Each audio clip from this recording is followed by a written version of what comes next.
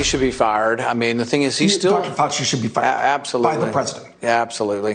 The thing is just for lack of judgment, if nothing else. He's probably never going to admit that he lied. He's going to continue to dissemble and try to work around the truth and massage the truth. So that's Senator Rand Paul calling on Dr. Fauci to be fired. He made that interview with Axios over the weekend. This after the NIH admitted to funding some level of gain-of-function research at the lab in Wuhan, something Fauci denied multiple times under oath, including this time last May. Watch.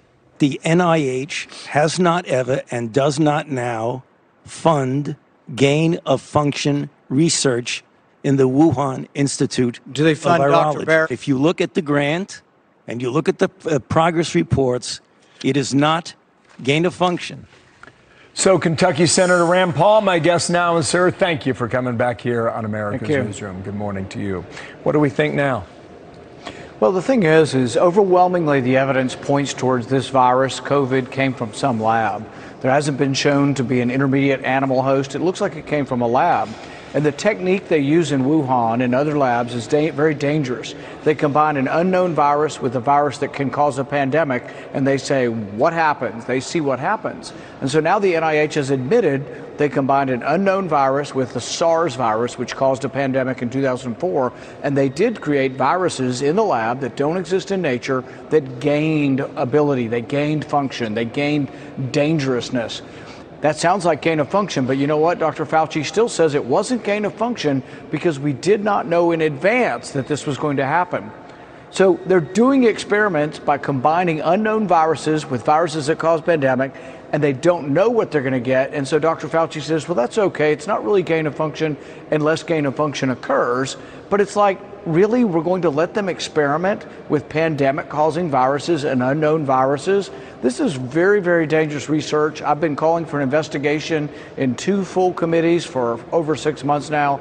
Not one Democrat has allowed one hearing to develop. And this is important because what if the next virus that comes out of a lab has 15% mortality or 50% mortality? 2 of the viruses they're experimenting with actually do have that kind of mortality, and the NIH has been funding this kind of research, and it should stop. We had an expert on yesterday said we don't know yet what the Chinese were doing inside the lab in Wuhan, what exactly they were doing with the money and the technique. You were on Axios. Fauci was on ABC and said this. Roll it.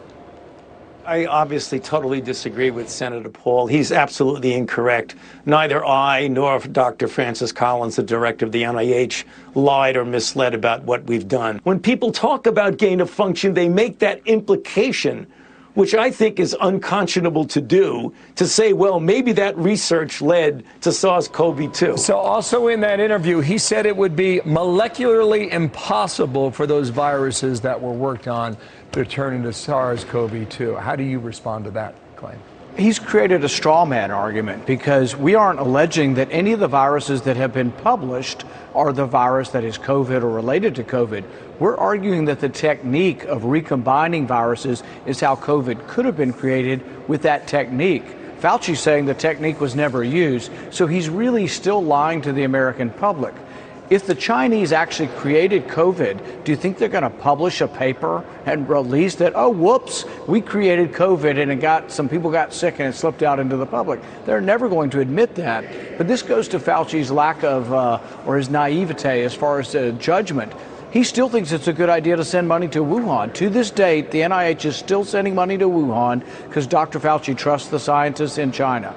Well, I frankly don't. I think they've lied to us, and there's a great deal of evidence. They've looked at thousands of blood samples from 2019, and if this was percolating through the population, we should have found at least hundreds of people in China that had COVID-19 in 2019.